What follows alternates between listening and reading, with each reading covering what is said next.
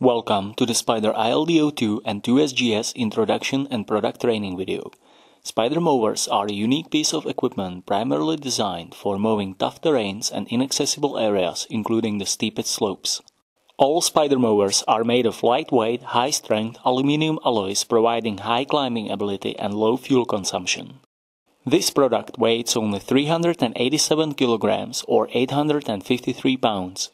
It is fitted with 24 or 25.5 horsepower 2-cylinder air-cooled Kawasaki engine with high-pressure lubrication system for mowing high inclines.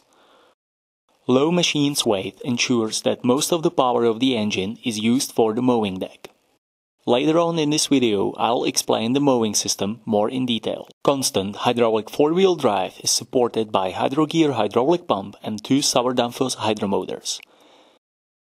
Hydraulic oil tank is welded directly on the aluminum mowing deck.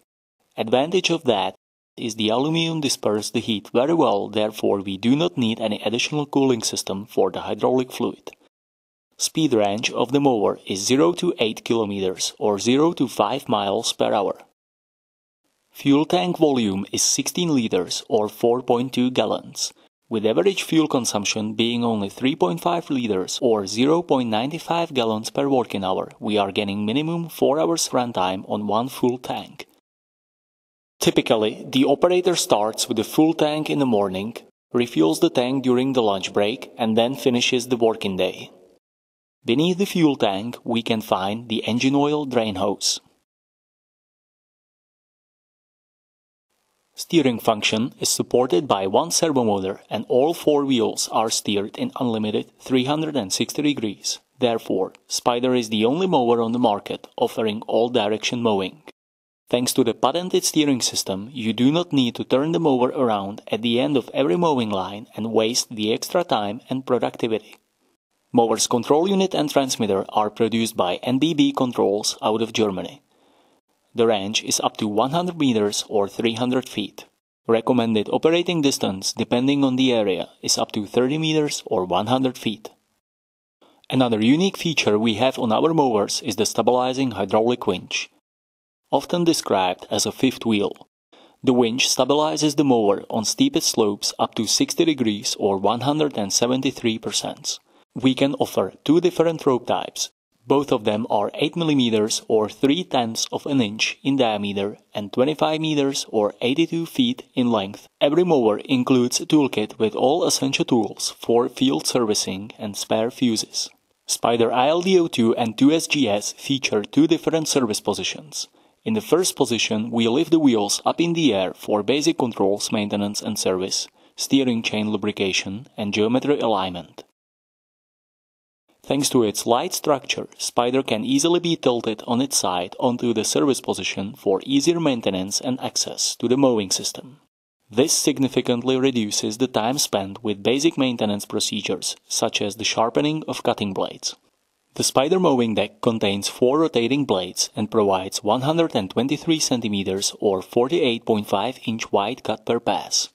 The inner volume of the Spider ILD02 and 2SGS mowing deck is 211 liters or 55 gallons, which enables the mower to accumulate more material and at the same time deliver high-quality cut and mulch, with no need to reduce the traveling speed when cutting overgrown and unmaintained grass. You can also see the intake and discharge tunnel, which again improves the overall field performance of the mower. Spider mowing blades are made of hard steel material that provides both enough strength and flexibility in case of accidental impact on a solid obstacle. There are 2 options for cutting blades: straight blades for hard terrains and S-blades ideal for frequently maintained areas. While we have the mower in the service position, we can easily dismount the mowing blades for sharpening, balancing or other maintenance.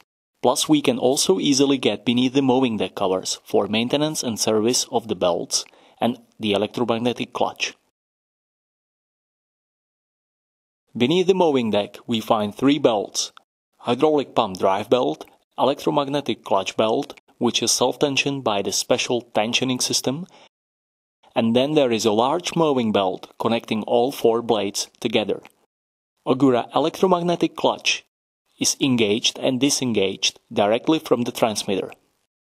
The mower holds official certification for climbing ability up to 60 degrees, and the mowing deck is certified for not throwing any objects off the cutting blades. Now we will get to the basics of driving the mower.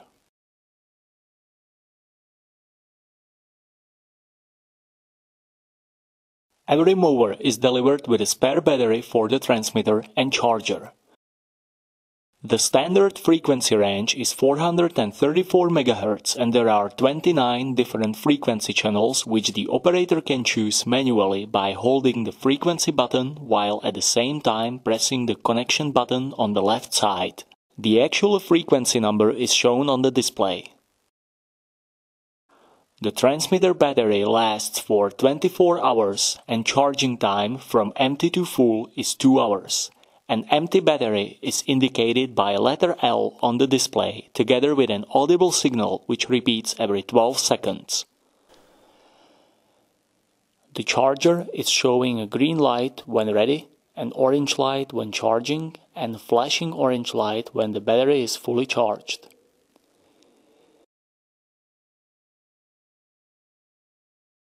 Insert the charged battery carefully into the slot in the transmitter. Make sure it locks in place. To start the mower, first turn the transmitter on with the emergency switch. Make sure that the red stop button is twisted to the out position. The transmitter will beep twice and there will be a selected frequency channel shown on the display. Then proceed to the mower. Insert the key into the emergency stop button. Turn the key to the right side and make sure the switch is twisted to the out position. You will see the orange beacon light starts flashing on the carburetor version, and on the EFI version, the beacon next to the emergency stop button flashes twice in yellow color and then in blue color. At the same time, the control panel on the mower will show power on, signal between the transmitter and receiver established, drive servo motor in neutral position. That means the mower will not move after the engine is started. As the next step, press the connection button once to establish a connection between the transmitter and receiver, followed by an audible signal as a confirmation. Turn the engine's RPM knob to approximately 50%. Make sure you do not stand in the mower's drive direction when starting the engine. On the carburetor version, pull up the engine's choke button for cold starts, while at the same time press the engine start button on the transmitter. When engine is warm, you do not need to activate the choke button. On the EFI version, the choke function is activated automatically by the engine. The beacon light on the EFI version will change into green color once engine is started. Make sure the choke button is in the off position once engine is started. If there is an unsuccessful engine start attempt, you will not be able to start the engine again without pressing the engine stop button prior to beginning of any following engine start. The starter relay must be disengaged every time you start the engine.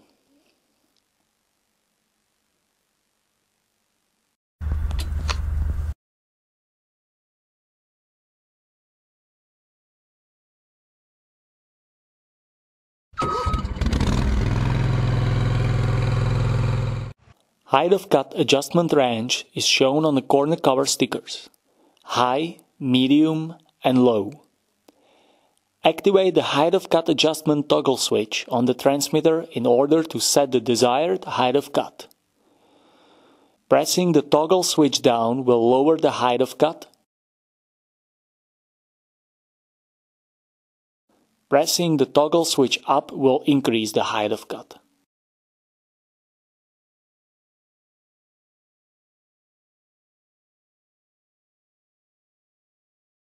To engage the mowing deck, set the engine's RPM to 50%.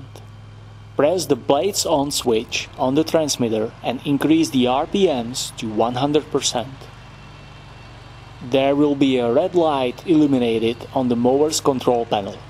An EFI beacon will be flashing in red color. Press the blades off button to disengage the mowing deck. Note it is not possible to start the mower when the blades are engaged and the red light on the mower's control panel is illuminated. There are two different speed ranges you can choose from: hare and tortoise. Make sure the mower is standing still when switching from one speed range to the other. The drive function is proportional, which means the more you press the drive joystick, the faster the mower drives.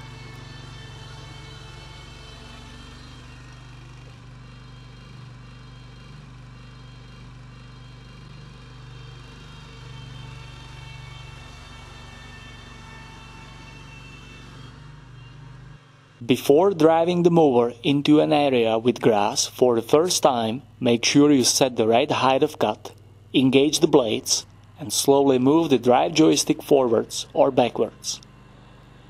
Use two fingers for the drive joystick controls, thumb and pointing finger, and one finger for the steering joystick controls. Carefully drive the mower onto the next mowing line at the end of the area you are mowing and continue in the opposite reverse direction. It is important to realize the steering function is now mirror-sided. For an ideal overlap, keep the edge of the mowing deck tunnel on the edge of the grass from the previous pass and continue driving the mower in the spider mode.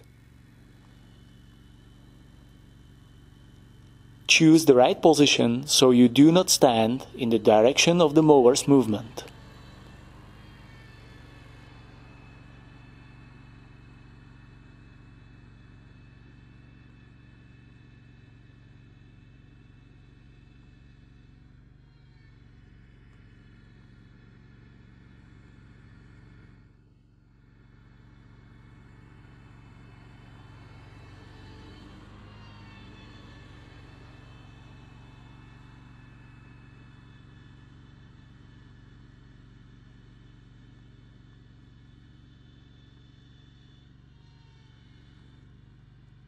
Using the skid steering function, you can align the mower when mowing alongside of obstacles such as a fence line or hedges.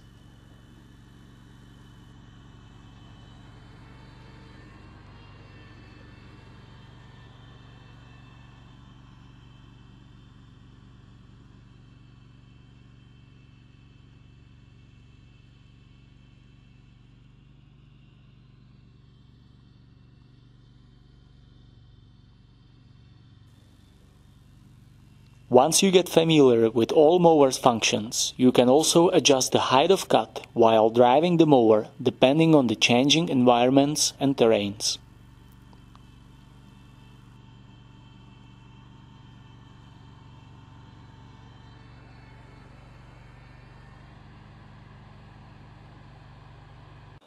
The skid steering function can be activated only when the wheels are turned alongside with the side bumpers and mower follows the hydraulic winch direction.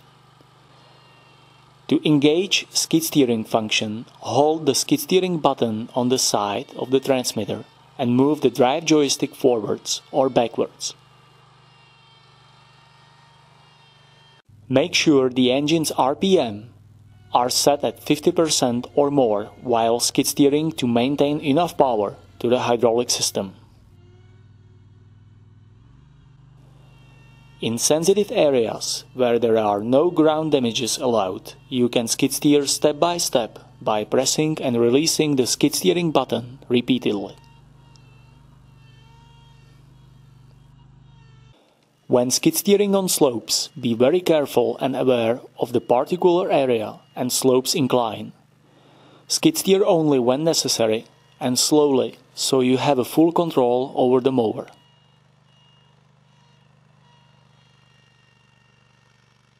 The mower can slide down the slope or roll over if the skid steering function is used wrongly on slopes. Do not use the steering function while the mower is standing still. Always make forwards or backwards movements while using the steering function. Steering while driving will require less power from the steering servomotor, therefore the chances of burning the steering fuse will be greatly reduced.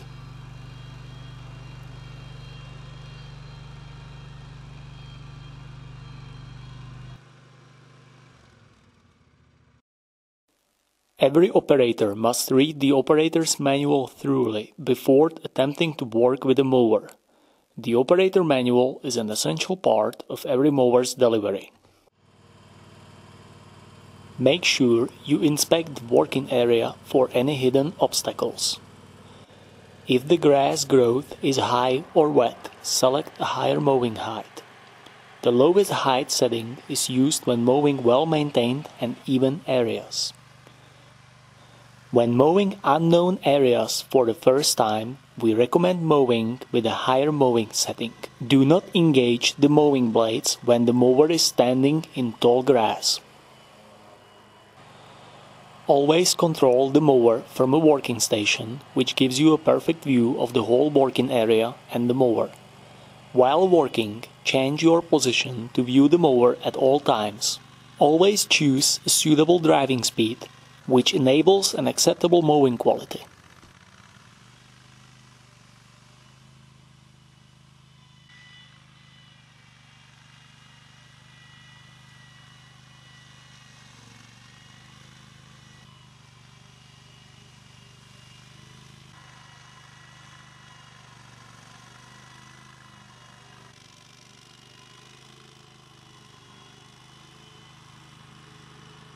On a previously mowed area, lower the height of cut in order to achieve better quality cutting and mulching results.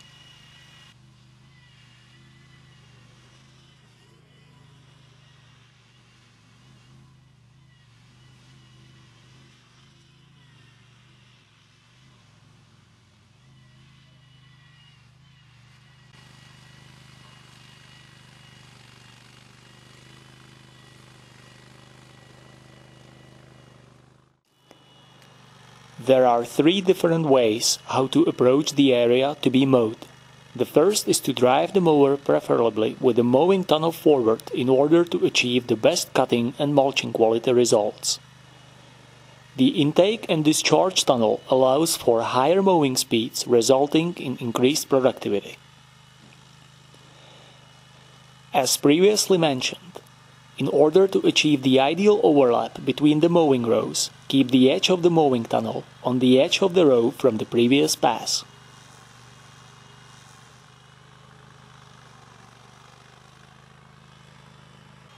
Second, driving the mower diagonally or in a diamond shape is beneficial when approaching uneven terrains or when driving over other obstacles such as sidewalk, curbs, and similar. In this position, the mower maintains maximum stability and adhesion to the terrain.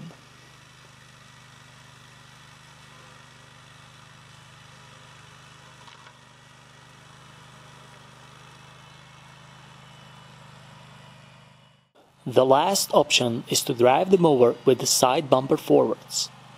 This driving method is used when approaching unknown areas with extremely tall vegetation where the operator cannot easily walk through. The mowing blades are in this case protected by the side bumpers and the mowing deck, thus reducing the chances of damaging the mowing blades. Make sure you adjust the driving speed according to the type of terrain. Driving the mower too fast when colliding with solid obstacles hidden in the tall grass can damage the side bumpers and the mowing deck.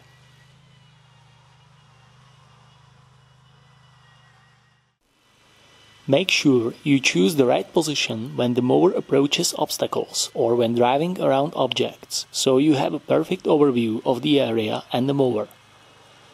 Never lose sight of the mower while driving.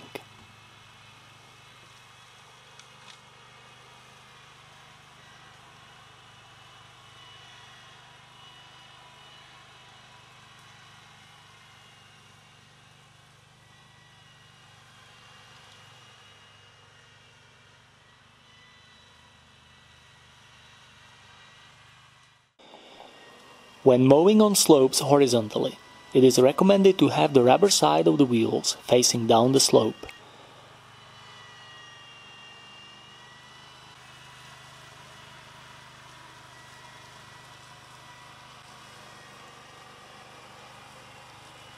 When working on a slope, start from the bottom and work your way to the top.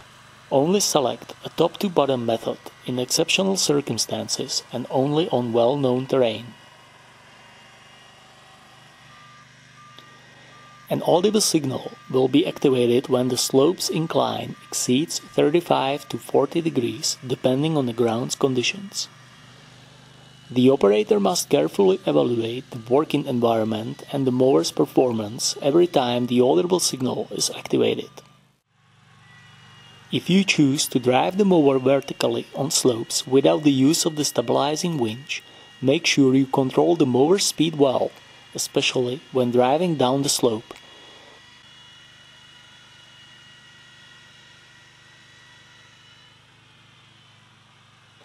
Driving the mower too fast can result in loss of traction. Never stand directly in the mower's path. In order to achieve maximum adhesion to the ground when driving the mower horizontally on slopes, place the mower diagonally or in a diamond shape. This method is also preferable when mowing uneven terrains on slopes.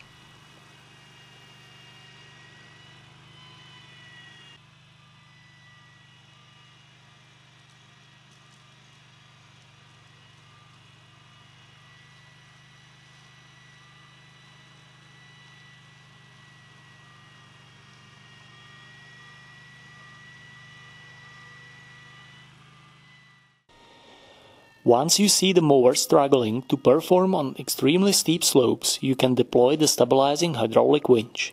Using the winch prevents damage to maintained terrains.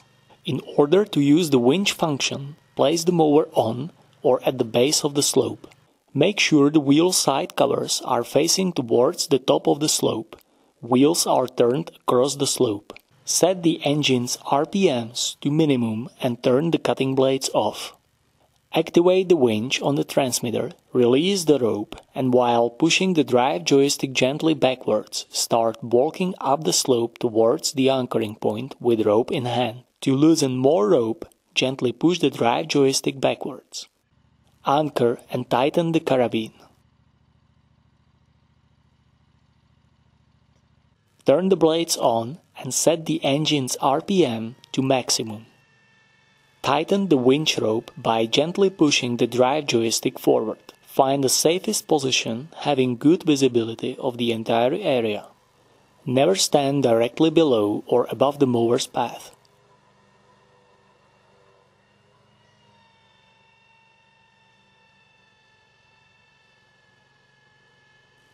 Drive the mower onto the next mowing row only when the rope is not making contact with the ground. Do not change directions when the rope is being dragged over the hill's shoulder.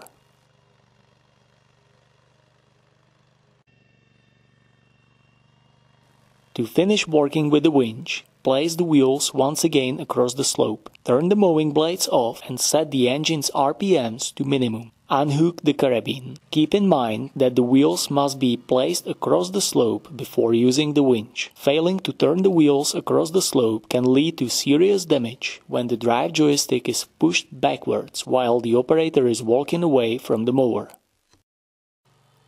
It is also possible to drive the mower horizontally on slopes while using the stabilizing winch. In this case, the operator must always keep pressing the drive joystick forward in order to maintain enough tension on the winch rope and steer the wheels when changing the directions.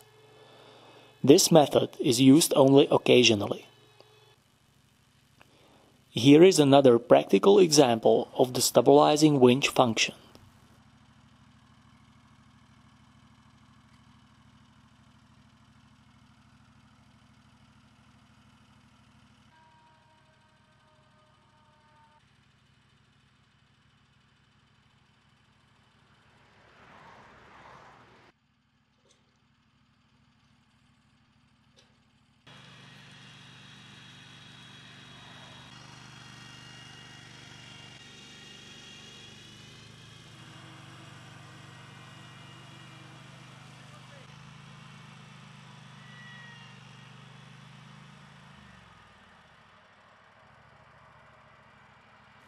When changing the anchoring points, always turn the wheels across the slope, set the engine's RPMs to the minimum, and disengage the mowing blades.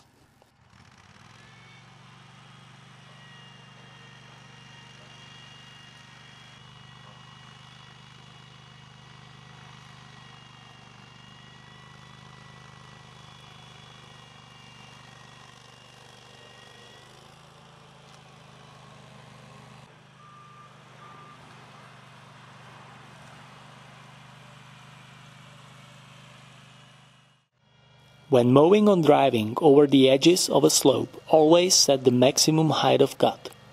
Never stand directly below or above the mower's path. Adjust the cutting height accordingly to the currently maintained area and terrain. On short slopes with unstable and steep terrain, drive the mower slowly from top to bottom. On unstable grounds, steer in a circular motion, so the mower is driven only from the top to the bottom.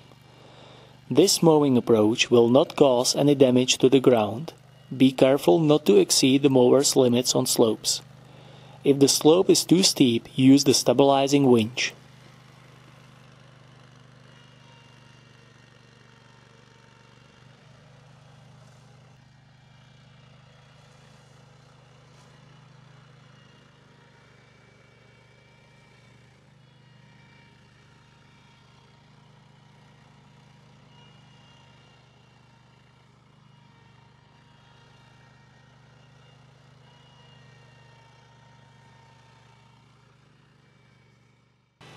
When mowing challenging areas with overgrown vegetation for the very first time, where the operator cannot easily inspect for obstacles and other objects, use the following approach. Drive the mower carefully into the area from a safe place. Then position the mower with the bumper side forward and start mowing. In this case, the cutting blades are protected by the side bumper and the mowing deck. Adjust the driving speed to the particular terrain.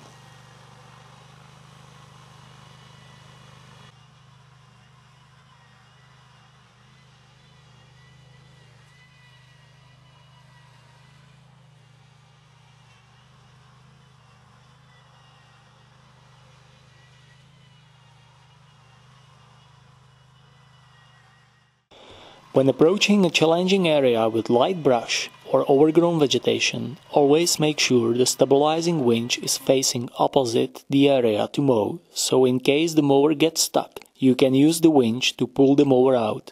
Note that the winch will provide only a small amount of extra pulling power. Always make sure you set the mower to the maximum height of cut.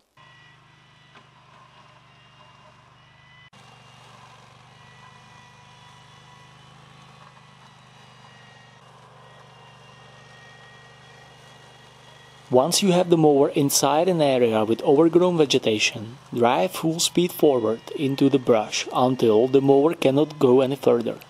Then drive it backwards. Continue mowing using this method to clear small areas at a time to avoid the engine from stalling or stopping altogether.